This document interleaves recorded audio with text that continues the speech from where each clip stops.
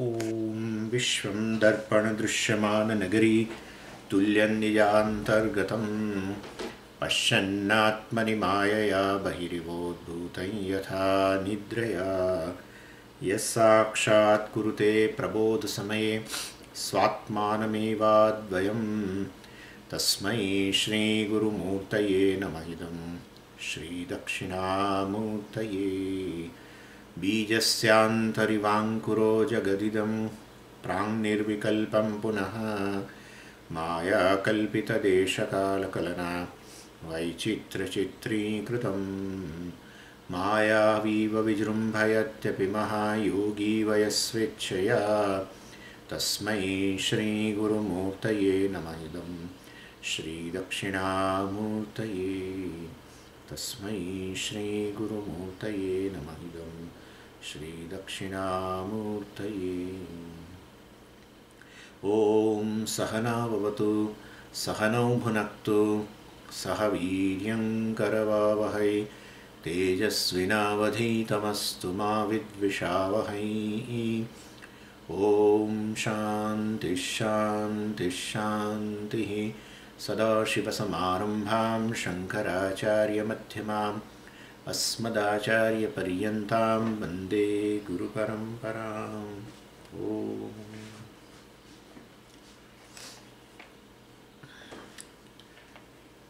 Verse 166. पटादप्यांतरस्तन्तुः तन्तोरप्यंशुरान्तरः आन्तरत्वस्य विश्रान्तिः यत्रासौ अनुमीयताम्. So we are discussing the superior attributes of Ishvara as an analysis of Mahavakya actually.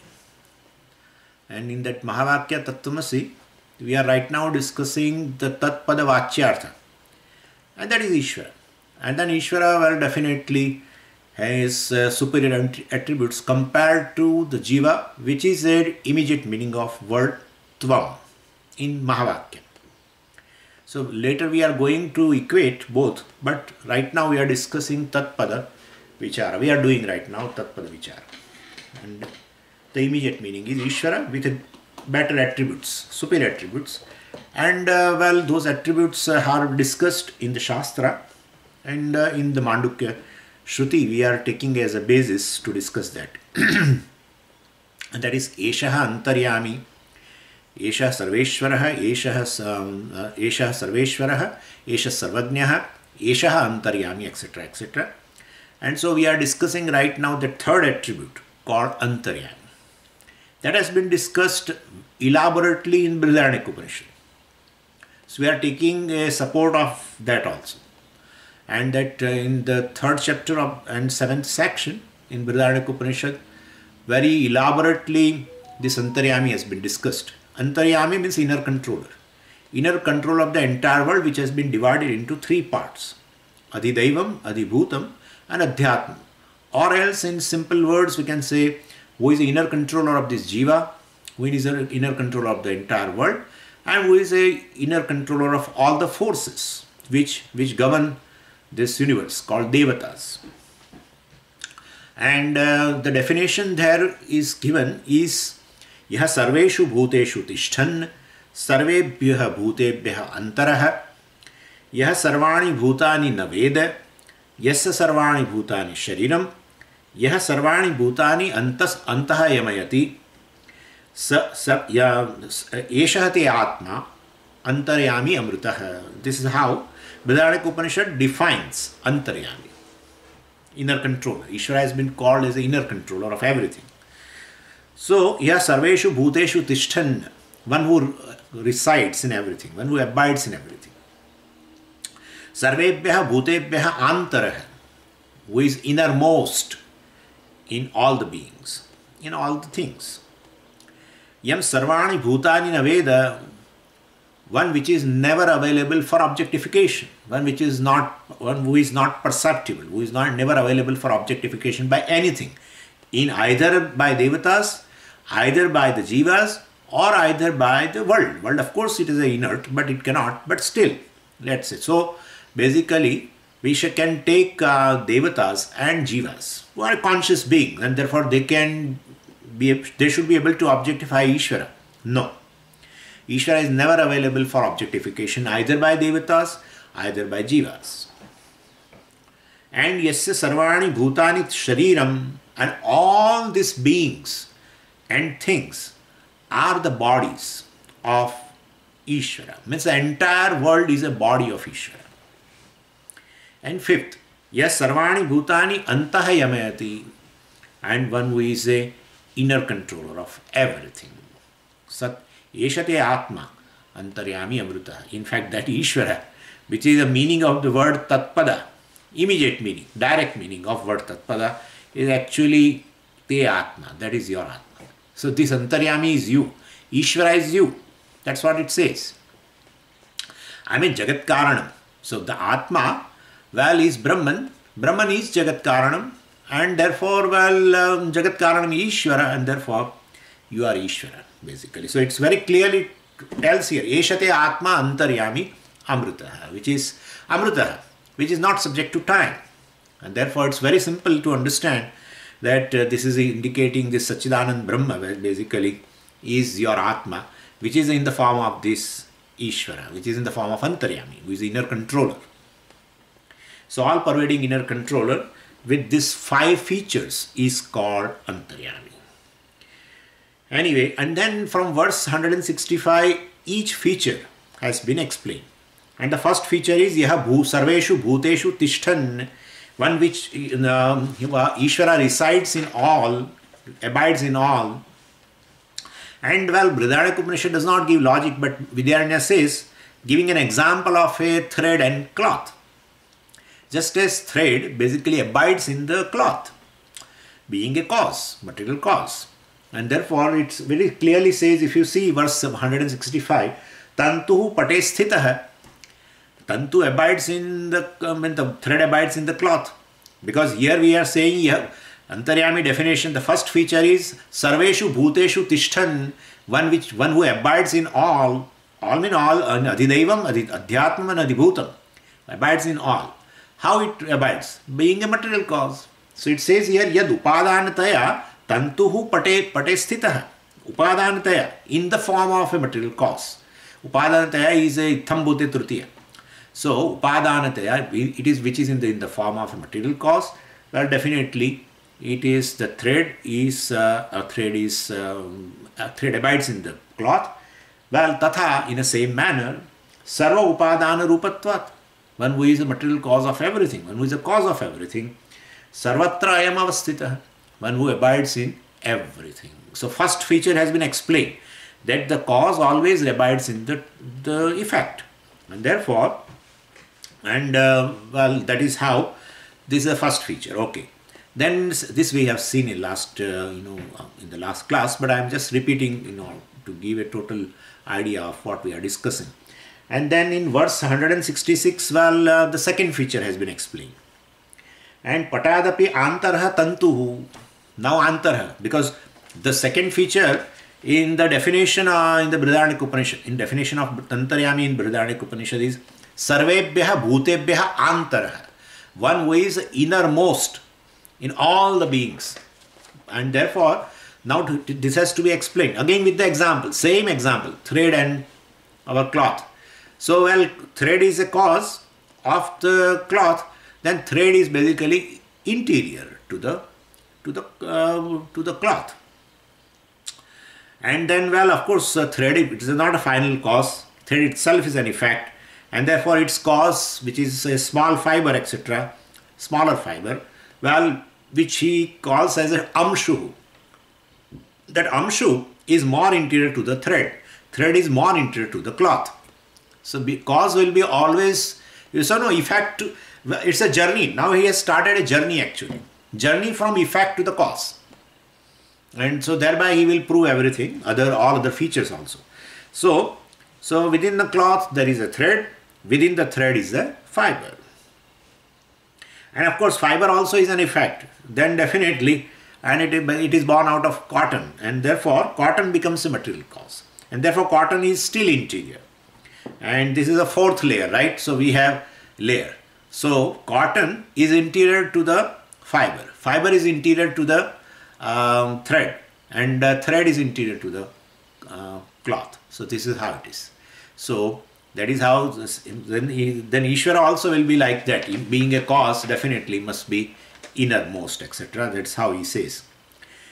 So well, and ultimately this journey should end somewhere, because each thing which you say which is in interior definitely proves to be again effect. So then definitely the final thing must be the cause, should not be the effect, naturally. Otherwise still the journey will continue. The inward journey will continue. Journey will always come to an end. And therefore, well, the ultimate cause itself, well, it should not be an effect.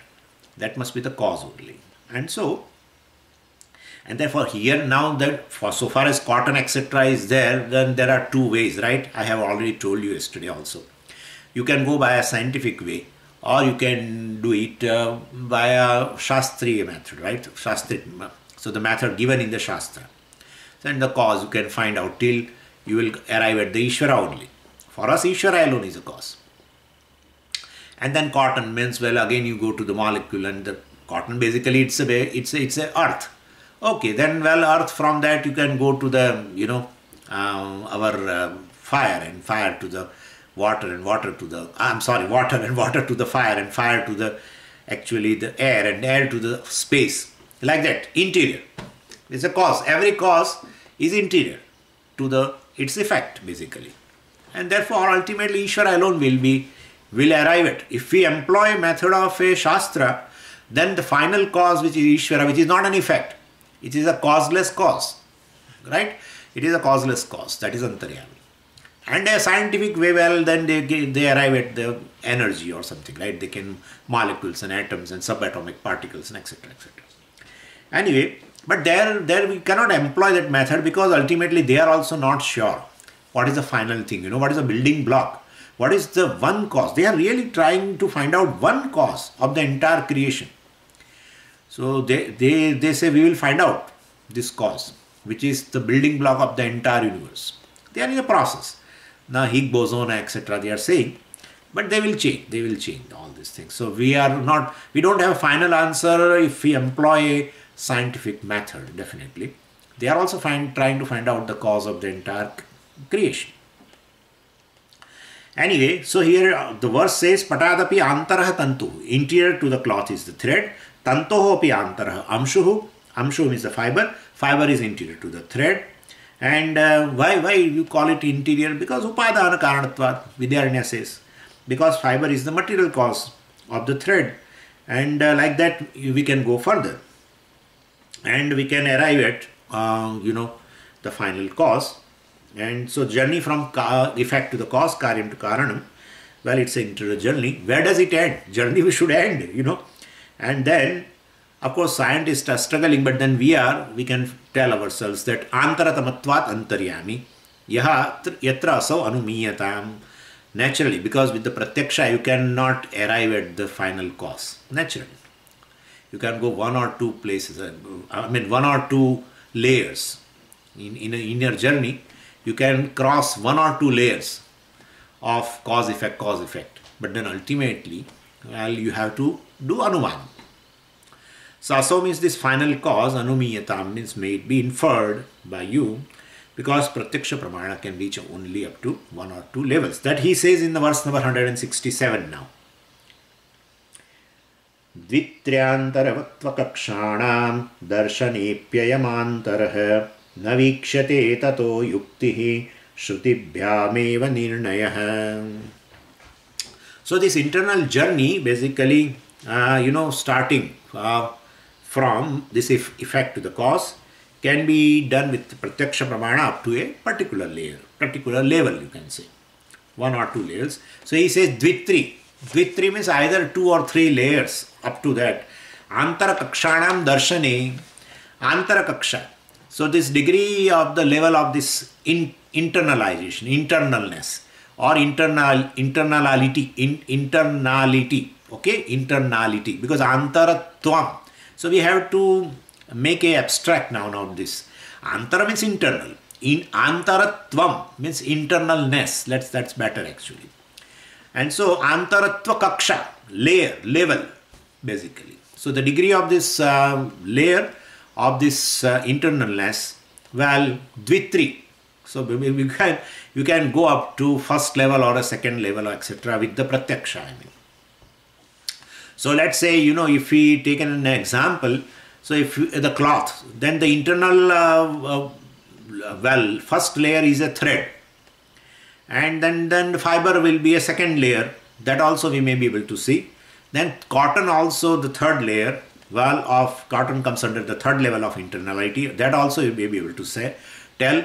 And even cotton also you can divide into small particles, perhaps you may be able to see, or with other instruments, well, you can enhance your perception and you can see still.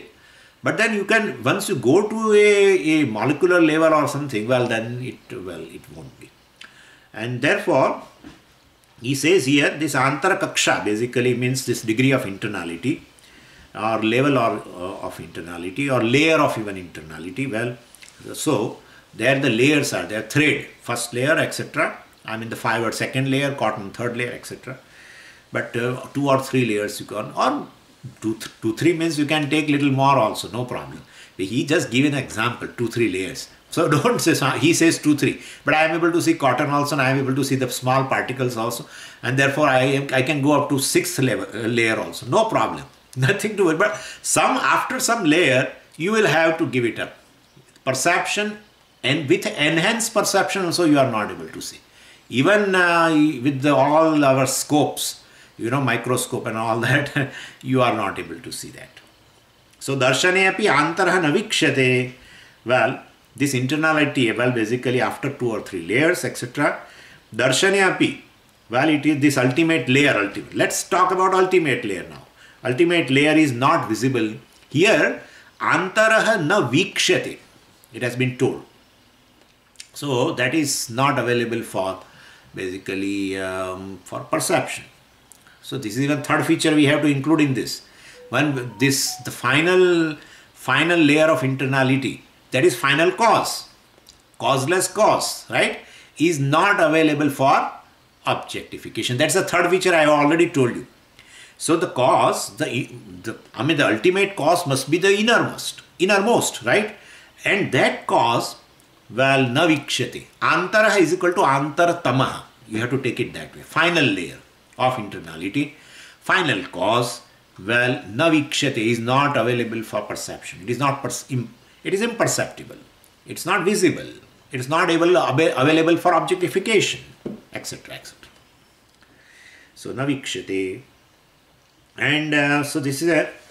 So then what? How will you know? You are talking about this, and you are saying it is not available for any perception, even with the enhanced perception, with the scopes and everything, microscope and these, and well, it is not available. Then how can you talk about it? That well, Antaryami is, Ishvara is. How can you talk about it? So well, so that's a general principle. Whatever cannot be known through pratyaksha, we have to know through anumana. So that's what we are doing.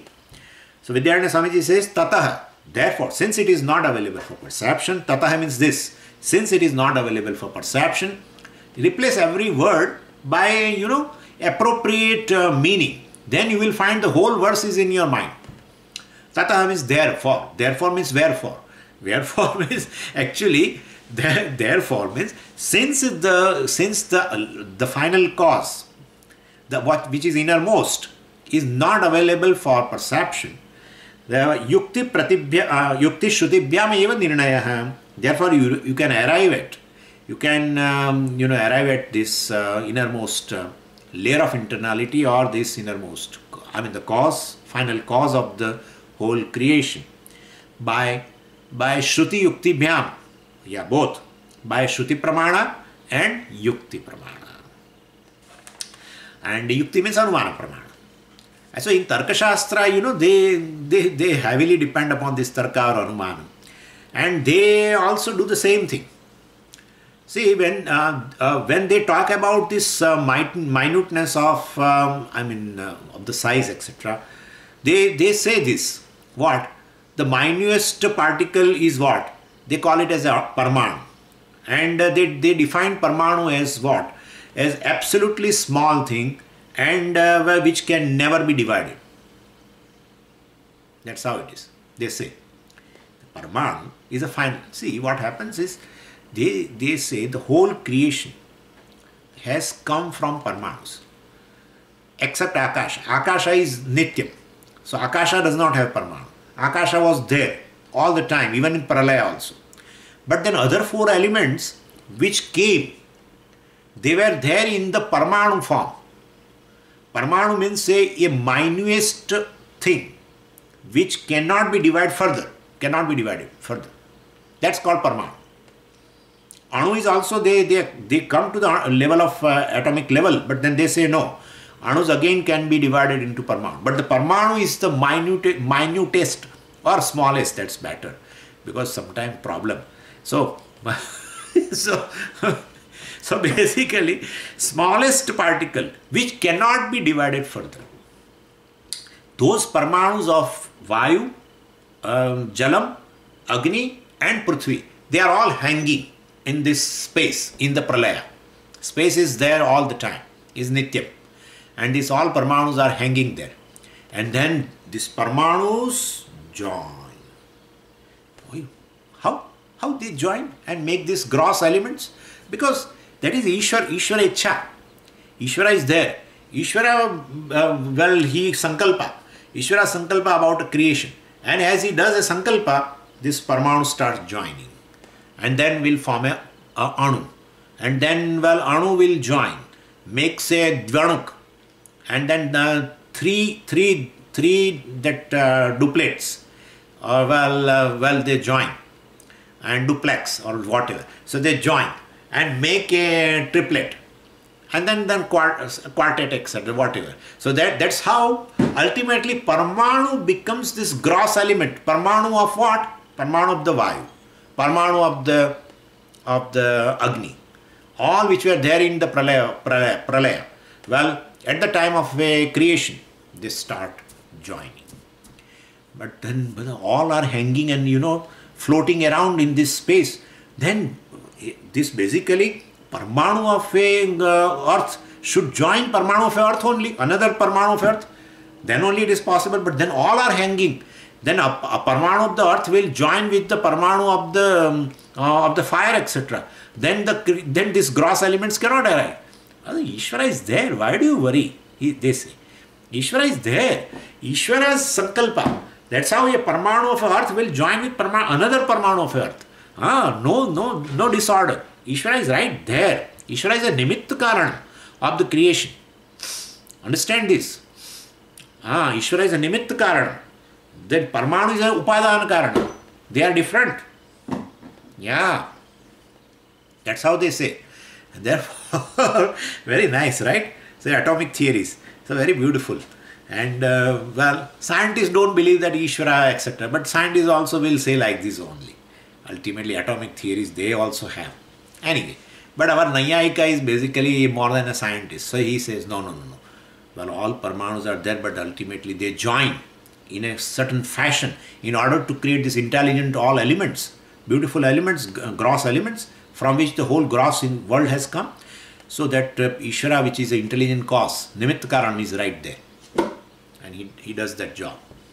And properly and he systematically combines all together. Anyway, so what they say is this minute, the smallest particle basically is, they define it as a Parmanu, they call it as the smallest one, and which can never be divided. That is, and same way, well, say there is a Vibhu also. Vibhu means what? There is something which is infinite in size and which cannot expand further. Parmanu is something which is smallest, cannot be divided further. Vibhu is something which is infinite, which cannot be expanded further. Parmanu and Vibhu. Okay? These two things are there.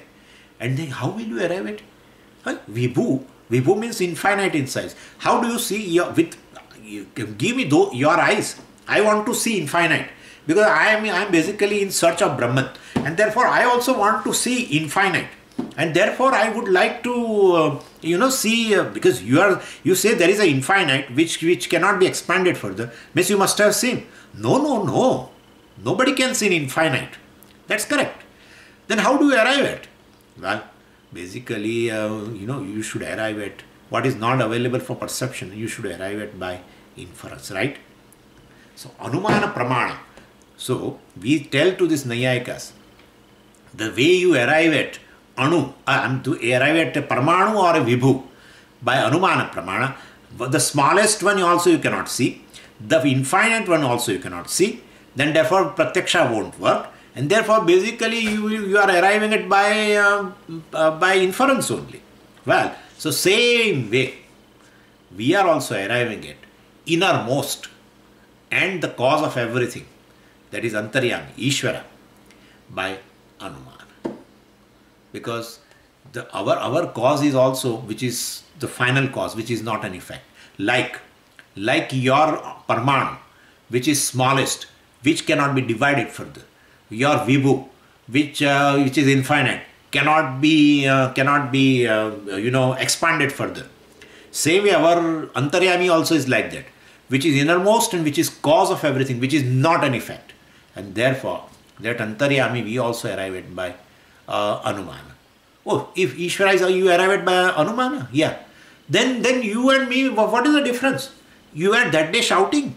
You were that day shouting against us. That when we were proving Ishvara with the logic, you were saying you cannot prove. You gave so much of arguments, and snatched the microphone from me. Well, what are you doing? So Ishvara is not that is how Vidyaranya is very clear. He says, Shruti Yukti Bhyam. Yeah, the Antaryami, the cause of everything, which is not an effect, the causeless cause, which is innermost. Well, definitely not through Pratyaksha, through Anumana. But before that, Shruti. Shruti talks about it. And therefore, what Shruti talks about it, we supply some reasoning in order to make you understand that. In order, we give certain reasoning so that your intellect will absorb this concept of Ishvara as Antaryami. And so, supported, that's a difference between Vedantin and Nayayika. Nayayika proves Ishvara without any Shruti support. And I have given you the logic also, right? The donkey's logic. Anyway, so if you go by logic, there will be logical fallacies. If you employ just logic, there will be logical fallacies all the time in anything. Because the whole creation also does not fit into logic. Really speaking, if it fits into logic, it is a real creation. If it fits into anything which fits into the logic, means you are able to categorize it. By logic, you categorize everything. That's what the Nayayika does. Everything they categorize. And therefore, Sapta Padartha and Navadravyani and 24 gunas, and so everything. Pancha karmas are of five types. This gunas, attributes are of 24 types. Then Dravya, substances are 9 types. And the whole world is of 7 padartha, 7 categories only are there. Everything categorized. Logicians categorize everything. And therefore we say the whole creation is basically a product of Maya only. Maya only manifests. And therefore Maya itself is basically something which is Sadasat Vilakshanam. And therefore the creation also is like that. Anyway, and therefore, it cannot be proven. Regarding Ishvara, of course, we drop that topic, but here, Ishvara cannot be proven by logic. So definitely the Antaryami here, one of the attributes of Ishvara, Antaryami means Ishvara. Antaryami, the direct meaning of Antaryami, it's a synonym. Antaryami means Ishvara. Exact synonymous word is Ishvara, I know. Exact synonymous, okay, synonymous. Okay, and therefore, this is a difficulty I have, okay? And therefore, these logical fallacies will be there always. That's how, this is a very nice statement of Pujya Swamiji is this. What Veda talks about, Ishvara, Punyapapa, Devatas, Lokas and this Atma, etc., they are beyond logic. Definitely beyond logic. But it is not illogical also. And that logic we supply in order to support the statements of the Shruti is called Shruti Sammata Tarka. That's called Shruti Sammata Tarka. So please understand this, this Tarka. We also definitely employ Tarka. In fact, one should, the Vedantic student is required to have this capability of reasoning. Absolutely. Otherwise, one will not be able to assimilate the ideas. So just to prove what the subject matter of the Veda is not illogical, we supply logic. Not what we are proving what Veda says. Never say that. Never say that. We are trying to prove, or we are proving with the logic. Veda says what Veda says. Never. What Veda says is beyond logic. Because subject matter which is within logic must be available for perception also. Certain data from perception. Yeah. Samaji, what is available for logic is not available for perception. Then only you apply logic. Correct. But data comes from the perception. All data comes from perception. Even the Nayayikas trying to prove Ishvara, well, immediately they come to the creation. How do you say Ishvara is? Oh, Ishvara means a creator, Nimitta Karana, intelligent cause. Oh, fine, very good. Then, how will you prove it? No, this is a creation. Okay, so the perception. You will have any anumanam, any logic needs data. That's what scientists are doing. Scientists collect the data and with the experiments, and then they try to prove something. Experiments are nothing but they are available for perception. And therefore, in order to generate data, well, that's a perception through the senses and enhance perception, etc. You generate data, and then definitely from there you conclude something. Anyway, so here we also apply logic, and we also do anumanam to prove innermost Ishvara, Antaryami Ishvara, and that is Antarat. What is that Anumana Vakyam?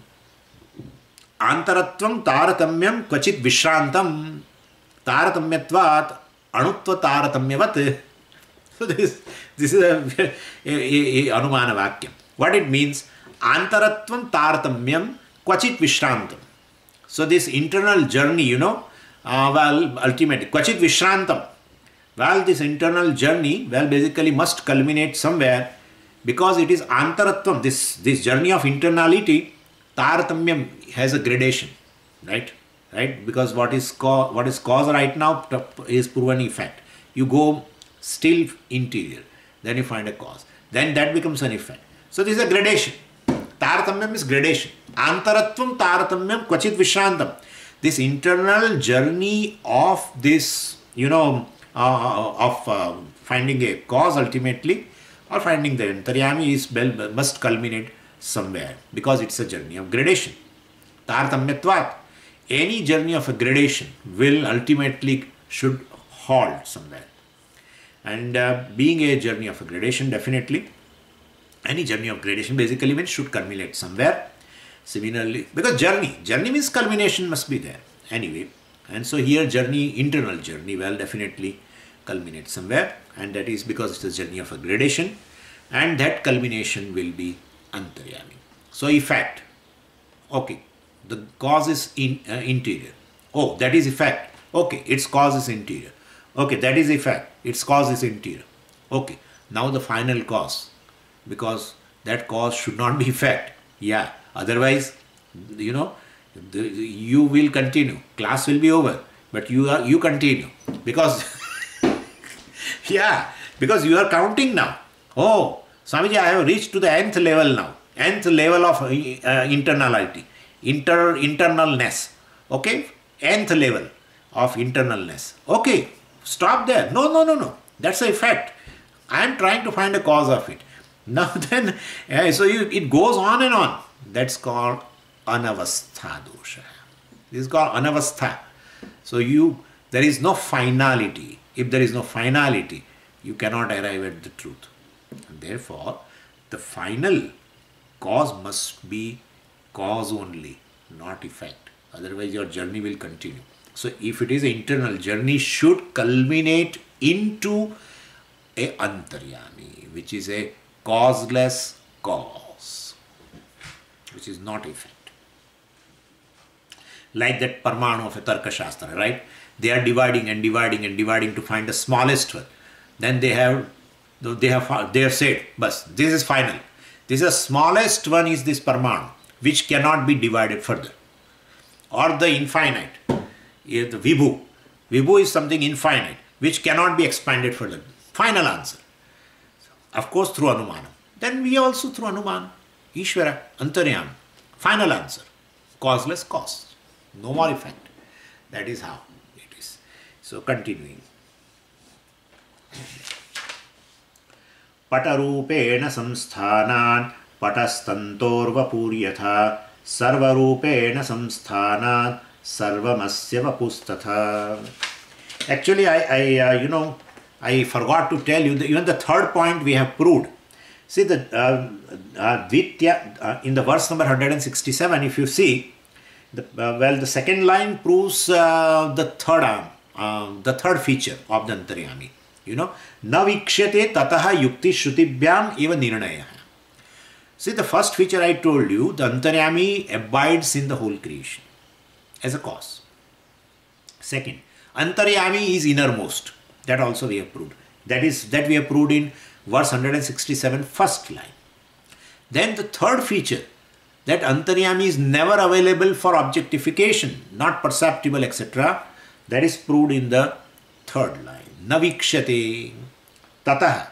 Since it is not available for perception, the Antartamaha basically means the innermost layer of internality, which is the final cause.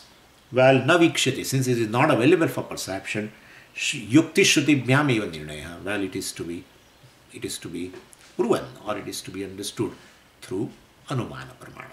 So the third feature of this Antaryami, which we have discussed in the beginning itself, that it is not available for objectification, that is proven here in this second line of verse 167.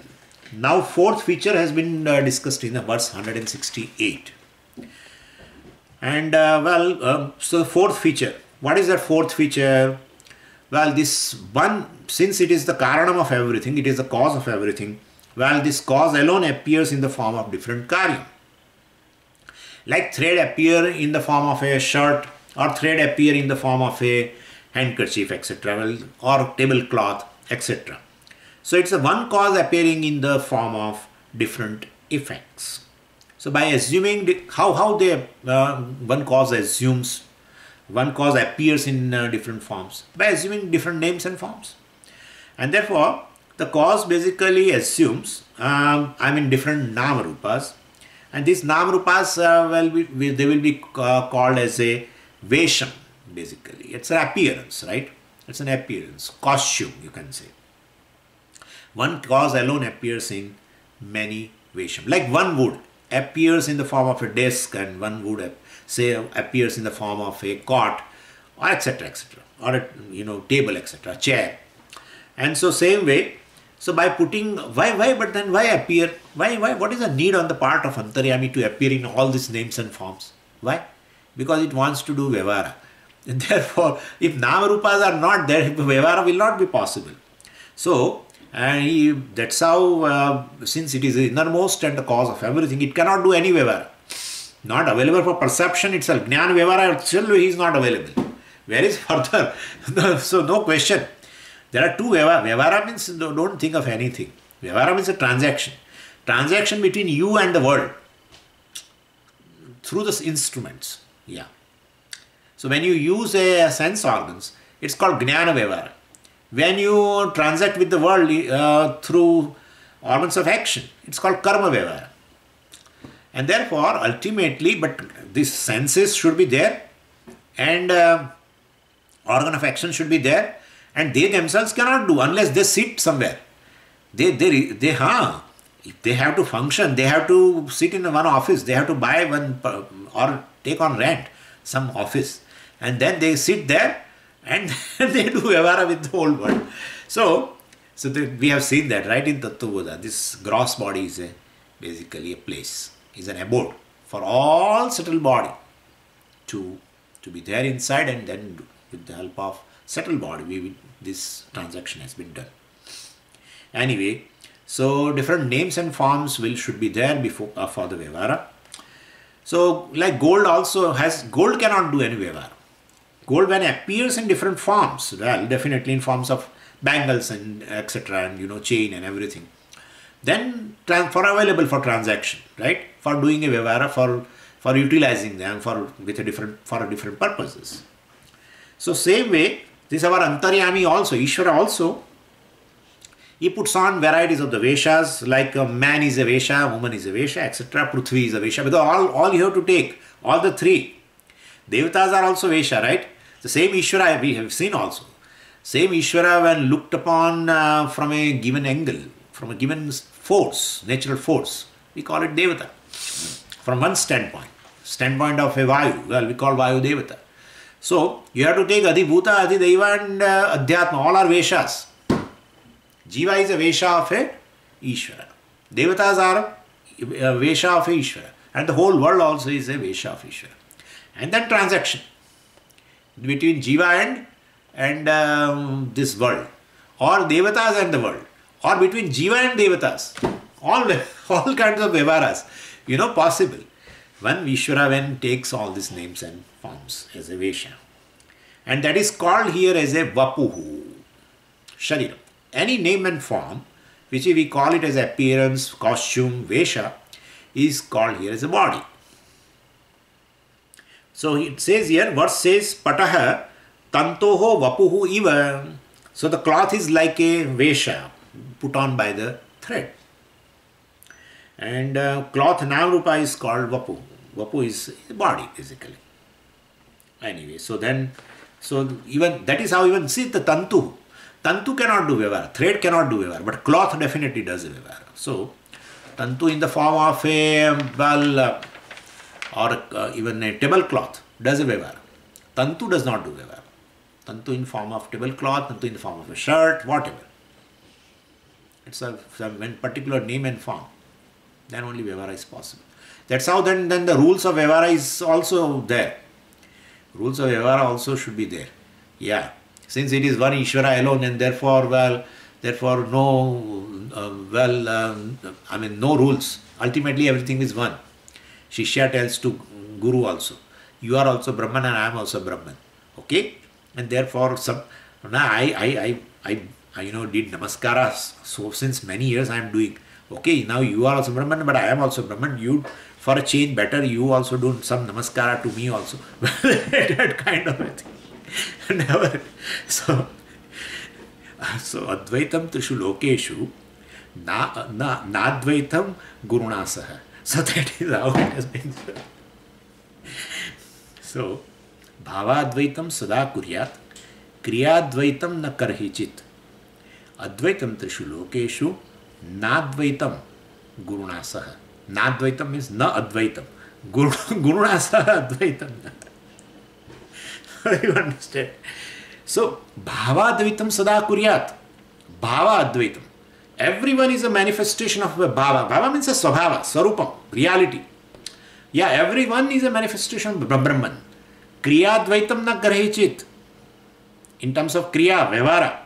No, never. Therefore, everything is Brahman. Therefore, you will invite Papa. I talked about it on Sunday. Yeah, Dharmashastra says, Dharmashastra looks upon you, looks upon Atma with name and form. Vedanta Shastra looks upon Atma devoid of name and form. Different thing. Altogether different thing. One looks upon you as a Jiva. Jiva means a conditioned consciousness, Brahman. Conditioned by what? Name and form. And therefore, Dharmashastra says you should obey the rule, because we look upon you as a Jiva. How can you say Dharmashastra looks upon you as Jiva? Whole discussion in Karma Kanda is what? Well, do this yaga and you will gain punyam and then you will go to the other loka. Then who goes? Jiva goes or Brahman goes? And therefore, the whole Dharmashastra looks upon you as a Jiva and with a name and form. who is available for transaction, who goes from birth to death and etc., who acquires punya papa, who has a kartrutvam bhoktrutvam, everything. Because Karmakanda tells you to perform some karma. So Karmakanda looks upon you, the self, as a karta. Yeah. And Vedanta Shastra, just opposite. Just opposite. So when you come to Dharma Shastra, means you look upon, they look upon you as a, basically with a name and form. But Swamiji, it is mithya. But mithya is there, but then you transact, right? Jnani does transaction or not? Yeah, transact. Then what? Who does transaction? Atma Brahman does transaction. So consciousness along with the name and form we call ego, etc. Well, even though it is mithya for him, but still, if he does transaction, definitely transaction is done through name and form. And then definitely Dharma Shastra comes into the picture. Same Jnani. When he does transaction, he is seeing something, doing, eating something, they do have several things he is doing. He is teaching also. And several things he does. And therefore, Dharma Shastra, well, definitely, whatever the rules are there in Dharma Shastra has to be observed. Otherwise, you will incur papam. But Jnani will incur papam, etc. That let us keep it aside. But he follows. But Swamiji, why should he follow? He is beyond dharma and dharma, right? Dharma, anyatra dharmat, anyatra dharmat, anyatra asmat krita kritat, anyatra bhutacha bhavyacha, yattat pashyasi, atyat pashyasi, tad veda. Yattat pashyasi, I'm sorry, tad kathaya, etc. Something. I forgot that. In Kathopanishad, Nachiketa said that. You give me the jnanam which is beyond dharma and adharma, etc. That's correct. But then Jnani, even though he knows that he is beyond dharma, adharma, etc., but he will always follow dharma. Why? Because he has a freedom, he can do adharma. No, but he won't. He won't. Because dharma is his second nature. Yeah. So in Karma Yoga, if you remember. So, basically, by following Karma Yoga, etc., he has followed dharma. And therefore he has formed a habit of following dharma in the Vyavahara. And so now it's a spontaneously following dharma. That's how all jnanis are following dharma, by spontaneously. There is nothing kartrutvam, no kartrutvam is there. But in Vyavahara you will always find them within dharma. That's their second nature. Otherwise, if they were having adharma, etc., to begin with, where is the question of gaining knowledge? Dharma is there. Anyway, this is just by the way. And we will stop here because there is a puja at 11:30. So I will take up this day after tomorrow. Om Purnamadav Purnamidam Purnat Purnamudachyate Purnasya Purnamadaya Purnameva Vashishyate. Om Shanti Shanti Shanti Harihi Om Shri Gurubhyo Namaha Harihi Om.